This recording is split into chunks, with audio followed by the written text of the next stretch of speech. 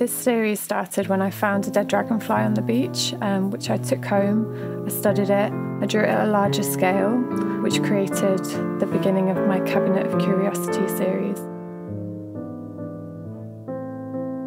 I then added a bumblebee, a ladybug, a silk moth, and a grasshopper. Each piece takes me about 16 hours to draw. I'll draw one side of the image and then try to mirror the other side to recreate its natural symmetry. From the Cabinet of Curiosity series, I've then created the Symmetry of Nature.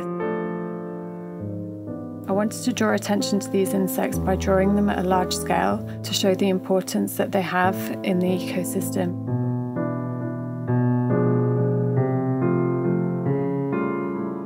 I hope that my work not only brings a bit of beauty from the outside into our homes, rewilds ourselves a little in the process too.